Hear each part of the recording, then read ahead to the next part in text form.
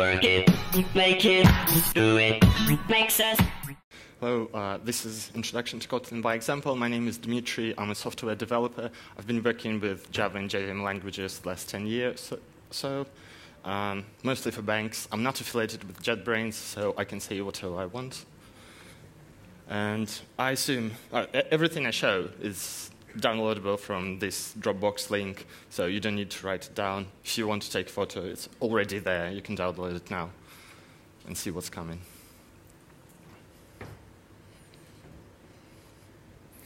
So I assume everyone in this room know what Java is, and of course the answer, it is an island.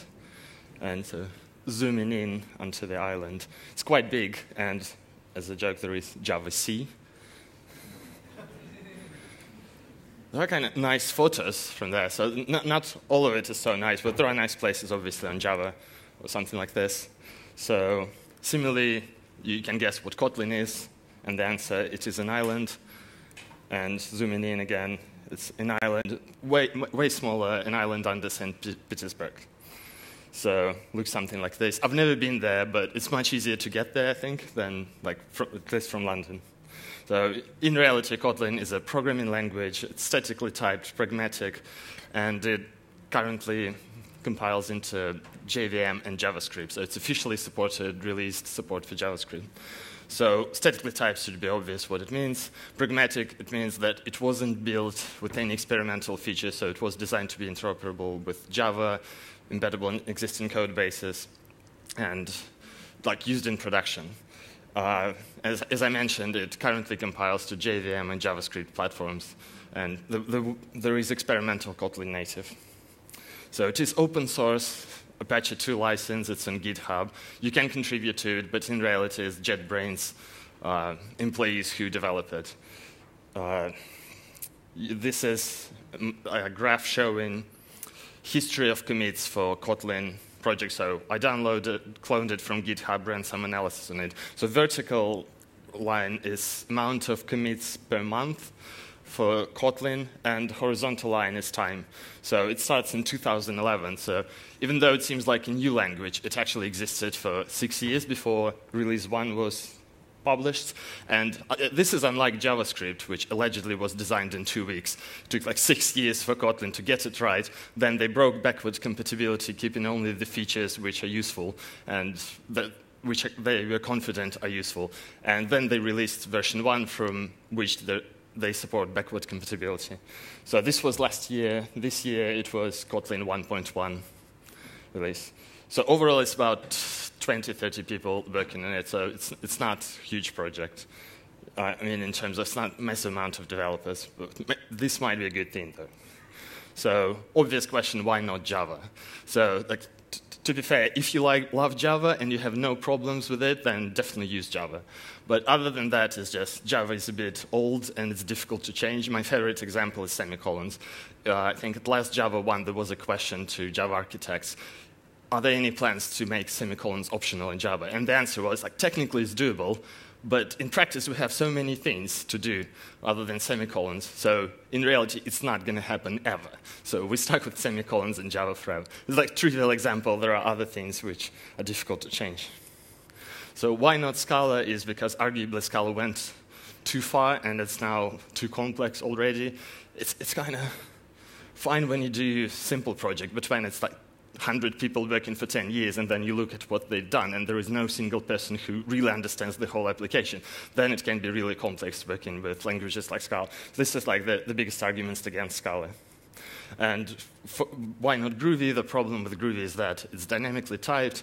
It has optional types, but they're not very strict. So again, on huge projects, it's probably not so good. And why would you use Kotlin? There are certain things which do not exist in Kotlin, or do not exist in other languages, for example, nullable types, and I'll show it later. So this was quick introduction. Now I'm going to do demo with live coding. So here will be some examples. It will be flow build, factorial, and code cutter.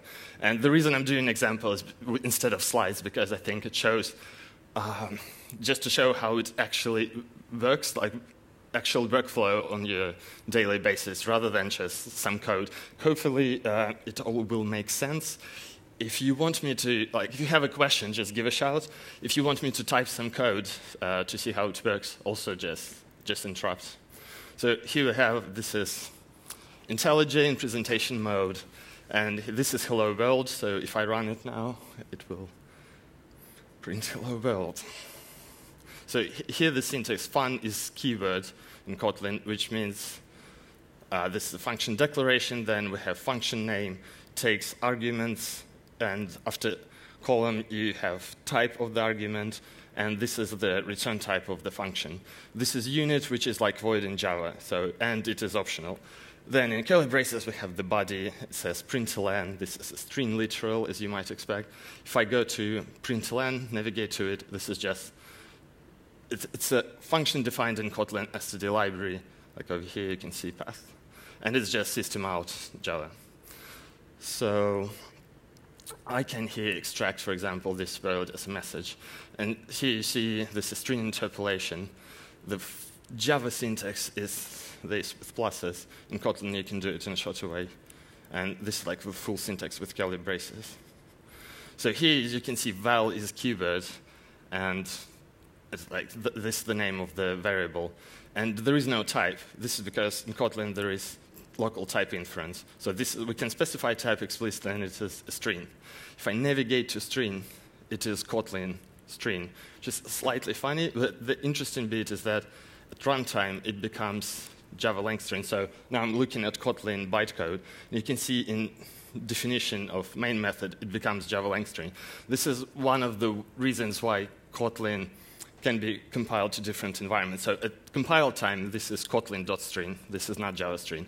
But after it's compiled, it becomes, for Java platform, it will be Java length string. For JavaScript, it will be something else.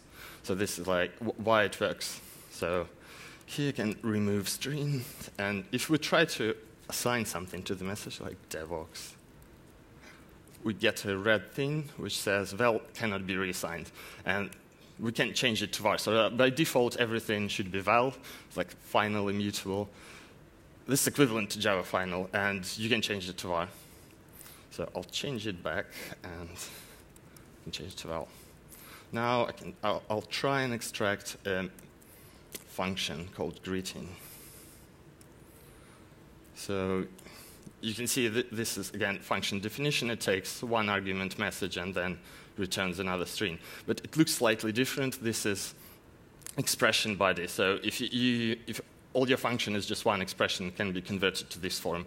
So I can convert it to similar format as main, and it will look like this. Then you have to have return keyword. Unlike Scala and Groovy, last expression is not returned automatically from functions. So here I can try again similar thing with message and do devox. And again, it complains, cannot be reassigned. If we try to do var, we cannot do it. So all parameters are final and might change in future, but right now you just cannot reassign anything. One of the interesting features which doesn't exist in Scala and Groovy, you can have extension methods. So here I'm doing this refactoring, convert parameter to receiver. And it changes method signature. Now it's string.greeting, and here we have this instead of message. So, and when we use it, we can pretend there is a method greeting on the string. So I hope this makes sense. In reality, how it works is just a static method. So if you look at bytecode, this is just a public final static. It takes a string. And so in a way, it's like in Python, you pass this as the first argument to methods. So this is a similar thing. We can also define our own method, like println, and it will do println this. Right? Then we can rewrite our hello world like this, and it still works fine. So I'll change this bit back to argument. Receiver to parameter message. And another thing we can do is we can have default arguments for default values for parameters. So here then we don't need message anymore. Another thing which is just a nice thing, we can have named parameters. So here the message means this argument is basically named, so undying light, hello world. Right. With functions, they can be private, which is like normal thing. They can be internal, which is like C# convention, so they won't be accessible from other modules. They can be protected, but there is no package private. And by default, everything is public. This was a slightly controversial decision, because originally in Kotlin, it was the other way around. Everything is by default was private, and you had to be specific to make it public. But then it was a deliberate design decision that because most Java code bases have more public fields than private, so they decided to save characters and swapped it the other way around. So also functions can be defined anywhere, so I can put it inside main. And as you can notice, there is no surrounding class around it, so I can just type code in the file. There is also a good, because for programmatic language, it was designed for interoperation with Java within the same project. So I have some class written hello function, greeting from Java, I can do println. So if I navigate to greeting from Java, you see this is Java code because there is semicolon. So, and it all prints now, so it interoperates with Java. Yeah, so I've been running it through IDE, and it's like interesting to know how it's all configured. It's all very similar to Scala or Groovy. So this particular project, there is POM XML, if I expand it. But configuration is relatively simple. All you need is this dependency for this project, and then there is a plugin for Maven to actually compile. Then IntelliJ can pick it up, or you can compile it from command line and so on. So this is how it all actually works. So this is it with Hello World. And switch to slides. This was Hello World. This is what we looked at: basic syntax, string abstraction over platform, val versus var named parameters, extension functions, and Java. This was like really intense Hello World, so here is a joke. The question is, what was first, chicken or egg? And the answer from evolutionary point of view, that egg was first, with some lizards, with the ancestors before chicken. So the next example, this was kind of about strings. The next example is factorial, which is about numbers, as you might guess. Factorial, I'm sure everyone here knows what factorial is. So basically, this is Wikipedia page. There's 5ben and then equals all the numbers from 5 to 1 multiplied. So I'm switching back to ID, and here is factorial. So this is similar. We have entry point, main function, and inside there we have defined factorial. So it works, good. And it's defined in a recursive way. So if n less than 1, then we return 1. Otherwise, we calculate factorial for n minus 1 multiplied by n. So I'll do a little bit of cleanup here. So I'll move function outside of main. Also, if statement is an expression, so I can do this thing like lift return out of if. So here, instead of return inside if, I moved return to here, and it all works. There is another thing we could do instead of if, is to use when. This is like switch statement in Java almost, but a bit more powerful. And see here, it's like if n minus 1, then return 1, else return factorial. But I don't like it here. I think I'll keep it like this and put it into one line. So because it's 2017, we should really write a unit test. So I'll do class factorial tests. This is interesting argument that probably all frameworks and everyone is wrong, and files should be called tests, like plural, because usually inside those classes you have multiple tests. Why you call it one test? That's an interesting argument. So this syntax looks like almost like Java, and here we say calculate factorial. And I'll move all this into test. And I can run it. So essentially, we're now using test framework as the main method for now, at least. So what's going on here is that I define a class, looks exactly like Java. Then we have test annotation. As you can see from inputs, this test annotation is just JUnit, really. And then, again, we define function. But then we have backticks. This is special syntax where you can avoid restrictions for what you can have in identifier. So it's similar to Scala and Groovy. You can have almost anything there, including reserved keywords. And then we have like test. And it all works because it compiles to normal Java code, so it integrates with IDE or all the tools. Like, you don't need to do anything special. So now we need some assertions, so I can say assert that equal to, let's say 1 for now. And then there is a question what we want to import. And there is hamcrest with K, which is written for Kotlin, but I'll go with just normal Java hamcrest. And these are equals to. So now if I run this, it should fail because numbers are not correct. I think these are the right numbers, so yeah, it fails. Then we have 20, so now it will work. As you can see, this is just normal Java methods, so quite often you can just use Java libraries and they work seamlessly. So here, this all looks good, but what if we try factorial 17 as an evil example? And it returns negative number, which is a bit strange because it definitely should be negative if we multiply positive numbers. And the answer to it, if we navigate to int and go to Kotlin, this is Kotlin source code, it says represents the 2-bit signed integer, and on JVM it's basically lowercase int. And as you can expect, it will just silently overflow. If you look at bytecode, you're pretty sure you can guess what's going on. This is bytecode factorial, it's just normal int. So at runtime, this is Kotlin int, and at compile time, this Kotlin int, at runtime it becomes lowercase int. Also, all these methods, they're really not special syntax. This is operator overloading. So this compared to less than equals is compared to on int objects in Kotlin. The same with minus, the same with multiply. You can control click on them and see what's going on.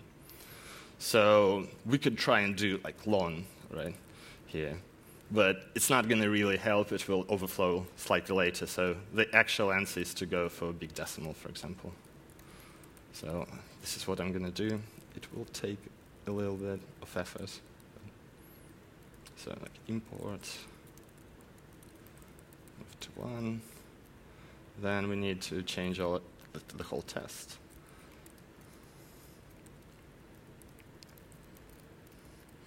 So one thing to note, this is normal Java math big decimal, as you can see from inputs. The interesting thing, this is big decimal constructor, and we don't have new keyword. I think it's one of the interesting features, and I think that it's a good feature, like no new keyword, because why would you need keyword? Your constructor is like constructs the value of your type, and that's all there is to it. So if I run it now, it should print a more sensible number rather than negative. So yeah, we have an answer, good. It's been pasted back in. As you noticed, I changed all the literals to big decimal constant, and it would be nice to do something like that. And actually, you can do it with extension functions. It's like quite easy to define, so I can do something like that. So if I remove private and then do this dot compare to big integer, big decimal n. So basically, we're just wrapping n into big decimal. And so this works now. It's pretty good. Notice the keyword operator. If I remove it, it stops working. So we can do the same thing here. Create extension function on big decimal. So it's the same. Again, this is shortened syntax for expression body, and it's big decimal. So it works fine as well. So what we can do, you can always use like the actual method call. So you can dot -1, and this will look just like Java. There is one more thing. We could try and do one, but then you could do it in Scala with implicit conversions. There is nothing like this in Kotlin, so we could do like 2 big decimal and so on, but this is too much. It's not going to add a lot of value, so there is no way to have this syntax. So this is all good, but the next obvious step is like, what if it was big decimal of 30,000? Right. You can guess where it's going.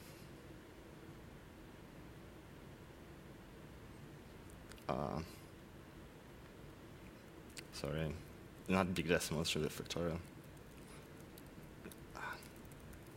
Factorial of 30,000, yeah, I'm pretty sure you can guess what's going to happen.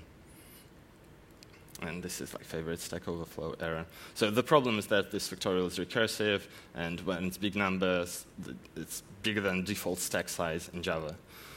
So obviously, we need to write an iterative way or do tail call optimization, and Kotlin can do it. Like Scala, there is tail rec annotation. And the interesting thing is that it doesn't happen by default. You have to be explicit about it, and IDE will hint if you're correct, because here the problem is that it's not really tail recursive implementation, the one we have, because the last operation is multiplication. So we need to rewrite it to be tail recursive. So something like this probably will do. I do results, and here the factorial n-1, result multiplied by n. So now this should work, and you see the warning is gone.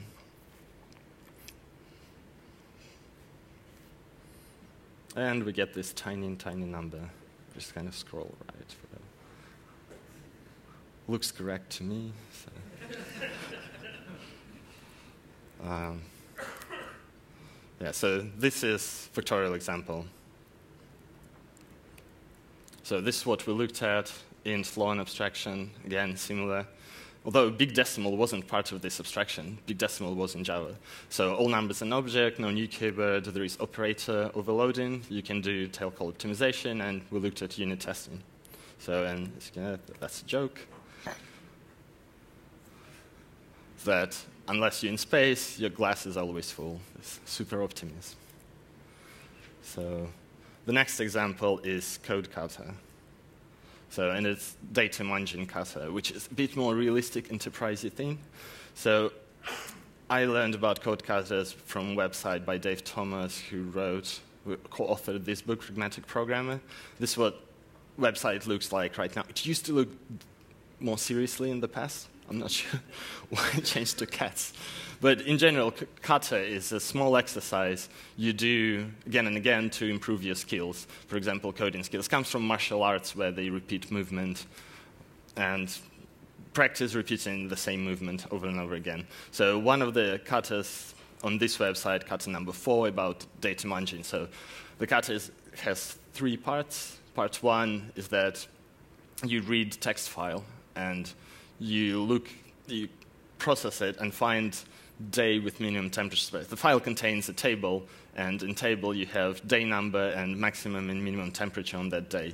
Then you do in part 2 similar thing with football teams. You find team with minimum goal difference, and in part 3 you refactor it. So I won't do all of it, but I'll do just the beginning. So switch. You can do data munging kata. So what we have here is class definition with tests, again, plural. This is syntax for extending a class, so this is string spec. Here I'm showing different testing framework, which is not JUnit-based, more Kotlin test. So what's going on here? So we extend the class string spec, and here we have init as a keyword, and this is the code which will be run after instantiation of this class. If we go to string spec, we see it extends tails base, this is run with, so it all just integrates with JUnit infrastructure because it has this JUnit annotation in superclass. Then there is some interesting things that are happening here. So we have string and then curly braces, like slightly strange syntax. So I'll show what's going on in reality. So this is actually lambda. If we specify type, this is how we specify lambda from unit to unit. So it's like void to void in Java, and this is the actual lambda. Then we do, this is invoke method on string, and this is extension method, which is defined in superclass string spec. So if I control-click on it, this is how it works. So it's defined in here, and because it's operator, it can be converted to just parents.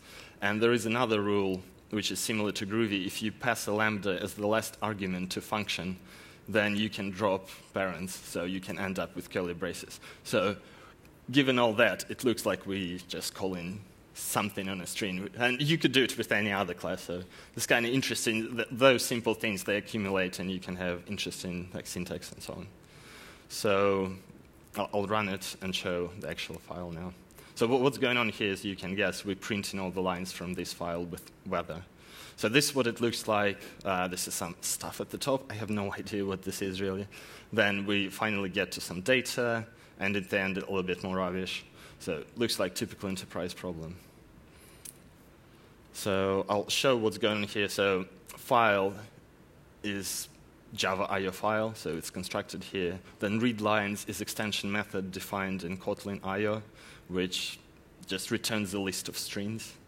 And then for each is, again, extension method, which is defined on iterable. It takes a lambda, and similar to what I showed, this is just we drop in parents and using curly braces. And here inside the closure, what we have specify, yeah. So inside lambda, we print in line, and it is the default name for single argument. So this is the full syntax, but because there is only one argument to the lambda, it's called it, like in Groovy. So this is what's going on. As you might notice, this readlines doesn't throw any exceptions. We don't have any catch exception things anywhere. This is because there are no checked exception in Kotlin. It's all they're all unchecked. So to explain a little bit more what's going on, so if I extract lines and specify type, as you can see, this is list of strings. This is how you do type parameters. So you can guess by now that string is probably, if I control-click on it, it's defined in Kotlin collections. And at runtime, it will become Java util string. So if I click on string and I go into Kotlin source code, Kotlin collections, I can collapse everything. So you can see it's like mirrors Java collections, really. So list extends collections. By the way, you can see this is declaration side variants. So unlike Java or Scala, Kotlin can do both. You can define your variants when you use some collection or when you declare them. So it's more flexible. And you can see list extends collection and so on, but you might notice there is mutable list. So the trick is that by default, Kotlin list is read-only, where read-only means you cannot modify it, but it doesn't mean that it's persistent data structure underneath it. But anyway, so this is like list is read-only, and there is similar thing for sets and maps and so on. So by default, everything is read-only. Here is a slide with diagram. So green are read-only Kotlin collections, yellowish mutable, and at the bottom you see blue, this is Java util, like normal collections in Java. So I'll inline this thing and move on with the code cutter, really. So what we want is probably, again, looking at the file, we probably want to drop the top and take just 30 lines. This is what I'm going to do. So I remember how many to drop. So I want to drop, take 30. These are extension methods, drop and take. So now we got rid of rubbish. Then what we might want to do is do map and split regex. So what we're doing is mapping each line and splitting using this regex. Unlike Java and Scala, if you want regex, you have to have explicitly regex object. If you put in a string, it will treat it as a string. It won't magically compile it into regex. And arguably, this is a good design because it's very explicit that this string won't be magically transformed somewhere in the background. So if I run this again, we should see that each line now becomes a list. So it looks like a list because there are commas between numbers. And now we probably want to extract 3 columns like day, maximum temperature, and minimum temperature. So I'll do it as a list for now. So I'll put it like this, it 2, it 3. So what's going on here, I'm creating a list. This is just like as list in Java, similar thing. And here, what's going on again, operator overloading. So we had a list, and then we extract values from the list. So if I run it again, we should just have 3 columns. Yeah, so it's going on what's expected. Then we want to convert the last 2 columns into integer to do difference. So this, again, extension method. If I click on it, it's just Java length parseInt, but looks nicer. If I run it again, it will probably fail because there are some numbers, they have stars.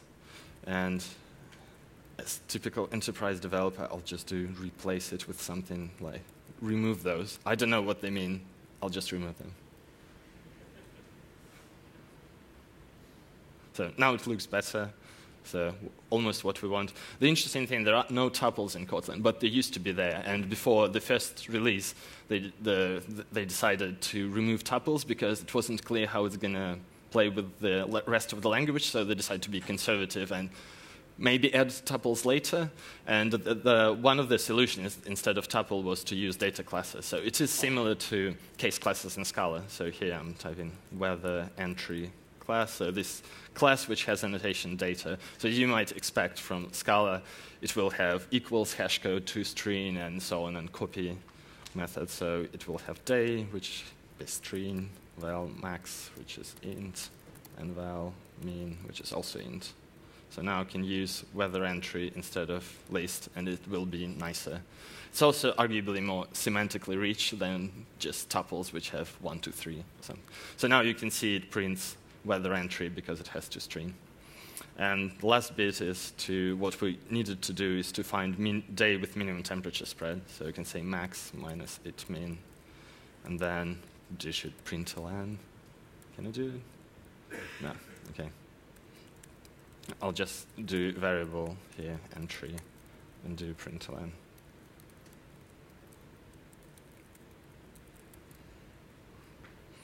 And the answer should be day 14, yeah. Unfortunately, it's not 42, not enough entries.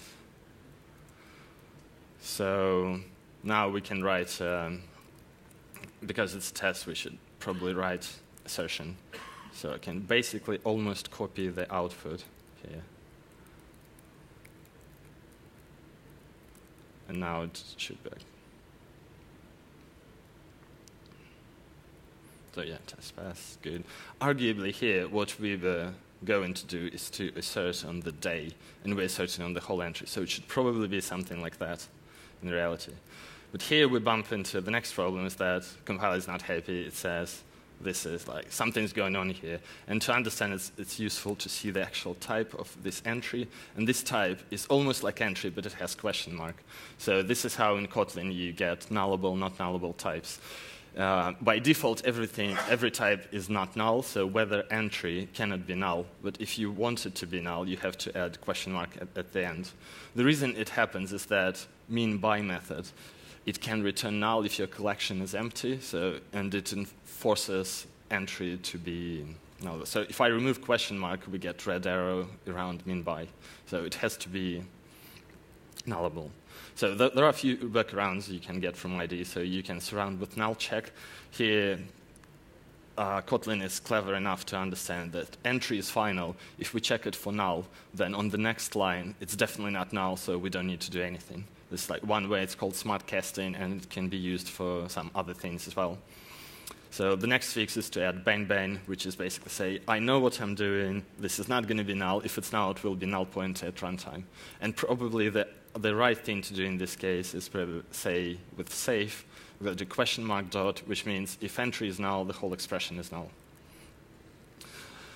There is a nice blog post by NetPrice about type hierarchy and nullable things. So that's the blog post. You can quickly skim it. So it starts with, like, at the top of class hierarchy, there is class called any, just like object in Java. So then we can scroll down. So it's basically the whole inheritance model. It's like in Java when you have multiple inheritance from interfaces and single inheritance from classes. Then there are nullable types, which is for all the types you define, you get like a mirror of nullable types. And not nullable types, like any without question mark, they are subtypes of nullable. So you have this mirroring of the whole hierarchy. Then there is unit. As we've seen, there is only value of one. There is only one value of unit, and there is nothing at the bottom of the hierarchy, and that's it. It's like pretty neat type system in a way. There are some slightly strange things like nullable nothing, which cannot exist, but it's nullable. Strange. But anyway, that's the hierarchy. So this is like almost the part one of the kata. I'll do a bit of cheating and just paste part 2. Just to show what it's like. So as you can see, it's very similar code. So we get football file, read lines, drop few lines, filter it, then split it, and create team entry. And here we like a bit nicer formatting when we specify names. for like using named parameters. And then again, we mean by football team, and then we print it. So if we were to do third part of the kata, we will have to probably introduce some abstraction, and the simplest attempt would be to say this is super type data class entry with some val key of any, for example, and then try to extend it. And we will soon find that we cannot extend because this is final class. This is another interesting thing in Kotlin. All classes by default are final, so you have to mark them open. As soon as we do open, we figure out that data is incompatible, so we cannot have data class and open at the same time. If we remove data, then it's just a class which doesn't do much, so there is no real point. And for me, it's like it should be an interface really, and we can do something like that, and then implement it. Implement the interface. So this is the way I would go, please. But I'm going to stop here and move on. So this was CodeCut. This is what we looked at collections, lambdas, higher order functions is those functions like for each we looked at. And no checked exception, data classes, nullable types, and we looked at yet another testing framework, Kotlin test. So this is how you do SQL injection for road cameras.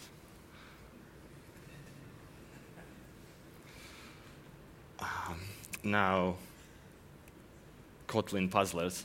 They're not like real puzzlers, but obviously they're inspired by Java puzzlers. If you haven't read this book, it's definitely recommended. Great book. And what I showed, like those puzzlers, obviously, if you just saw.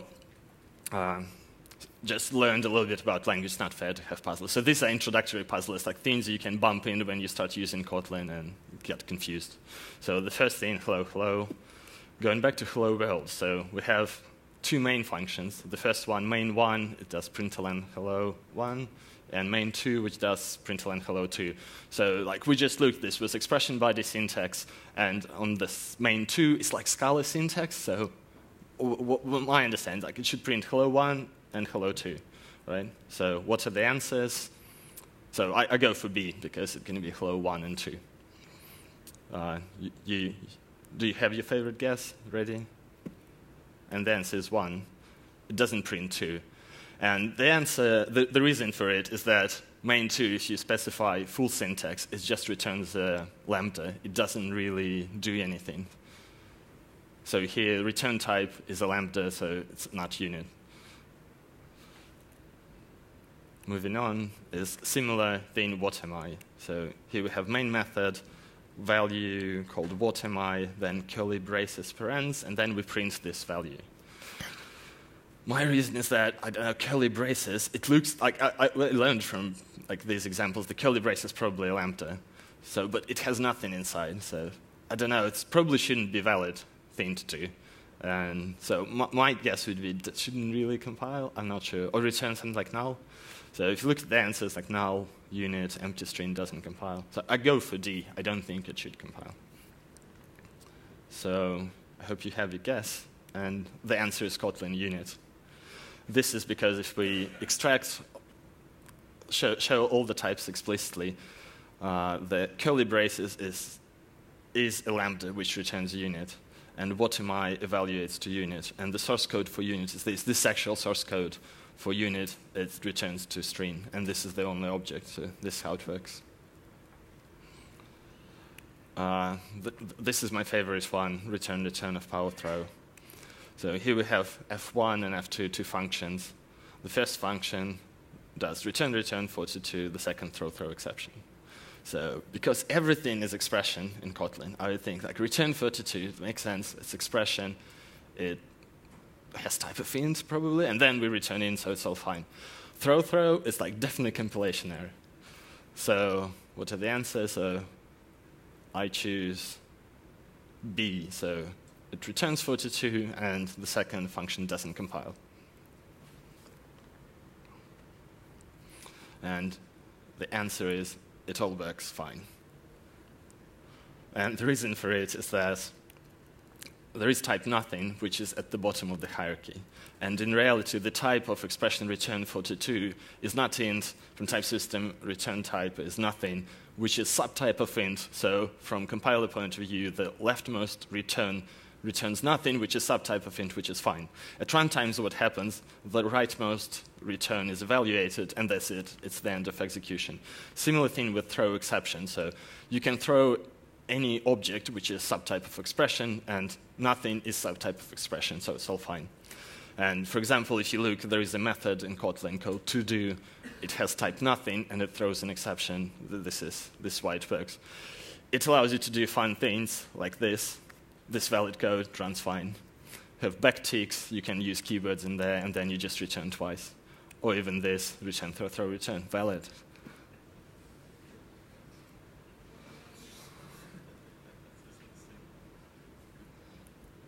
So a bit more complicated example with defaulted map values. So I used Groovy and Scala previously.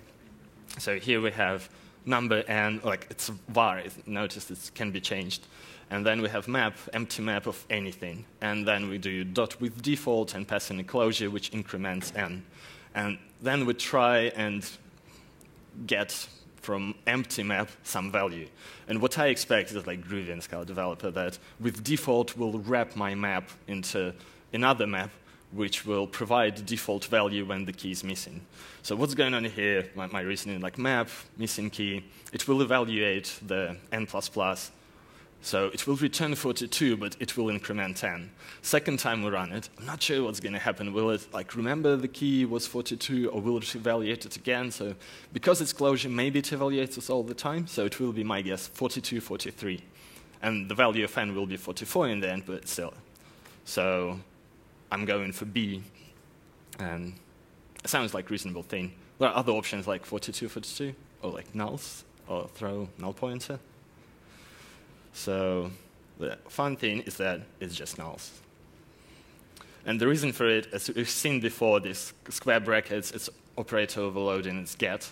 So it's normal get on the map, it's just like in Java. Then the fun thing is that with this is normal get. The fun thing is what with default is doing, and it traps map into this interface, which doesn't have get, it doesn't override get at all. So it's doing something completely different related to another language feature. So this is why you get nulls. Like you wrapped map, but your get still returns null. So this is just, there was a bug, and the fix actually is just to write code like this. Don't use dot with default ever. So that's how you do. That's how you get the same functionality. You use method get or default instead. So the final puzzler is like 99 bottles. So here we have package backticks 99. So as we have seen with function names, you can use backticks to do anything, right? In any other context, you can use backticks. Then we define class bottles, and we create an instance of it and assign to value bottles. And then we print class of this value. So my guess would be is that it should print 99.bottles or something like that. Like, why not if it's a valid thing? So these are the answers. So I guess maybe B might be reasonable because it's underscore. Maybe all these numerals are not allowed on Java, but I think fundamentally you can use anything, right? Probably, I don't know. So pick your guess, and the answer is it doesn't compile. And in reality, compiler crashes. So you can say none of the above. And this is not fair for puzzlers. I know it's like breaking rules of puzzlers, and this is like actual error. But the point of this is Kotlin is relatively new, and there are those edge cases which you are more likely to find than, let's say, in a language like Java. So nothing, it's not perfect yet. So, but it's getting there. So in reality, it would work. For example, this code will work if you move class and value inside main function. And you can define classes anywhere. So this will work, and it will print something. It won't crash. So yeah, this is the end. And like finally, in the end, some links to Kotlin. So where you can find things about Kotlin. There is a website, kotlin.link, which has lots of links to libraries and frameworks and so on. There's Kotlin lang, like website with Kotlin. You can go there and find lots of things. There are Kotlin koans, like small exercises, where you have a failing test, you write some Kotlin code, makes the test pass, and you can do it even without any installation in the browser if you Google for it for Kotlin koans. Kotlin koans also like on GitHub if you want to clone it and run locally. I did 99 problems in Kotlin. There is this website, 99 problems in Scala, which was originally 99 problems in Prolog. So I did all of them in Kotlin. So if you're brave enough, the beginning is very easy of this Kotlin, of 99 problems. The beginning is very easy, then it suddenly becomes very complex. So if you can persist, that's the thing. There is obviously a Twitter account, which you can follow. There is a blog. The interesting thing about blog is that it's been maintained for all 6 years. If you want to see the history of the language, like, go read the blog. It's kind of interesting. And there is Kotlin Action book you can see on this blog. There is also forums online, discusskotlinlang.org, and there is a Slack channel. And it's quite nice. There are developers, like Kotlin core developers there. They can help you usually very quickly. Like within a day, you will get some answer. So it's like a very nice place to be. And that's the Kotlin future. There will be 1x releases. Currently, I think the biggest problem with Kotlin is that version 1.1, there are performance problems, and there are no fundamental reasons for it, because unlike Scala, it was designed to work at least compile just as fast as Java, but there are currently problems. So if you download the latest version of something and something is slow, just don't think it's because Kotlin is slow in general, so it will be fixed, I hope, soon-ish. So this is what's coming in future lists. Also will be, I think, literals for lists. And yeah. The other thing which I didn't mention, but it's already released in production on both JVM and JavaScript platforms, coroutine support. And the interesting thing is that, unlike other languages, the abstraction was pushed down, so you can do like yield from loops. And yield is like in C#. It's library function. It's not a keyword. So take a look at this. This is interesting. And there is Kotlin native, which is just in preview stage. So it's very early days for Kotlin native, but it's in development, so it will be, it's already possible, but in the future you will be able to compile Kotlin code into native code and just use it. So that's it, and please give some feedback over there, if you don't mind. Thank you.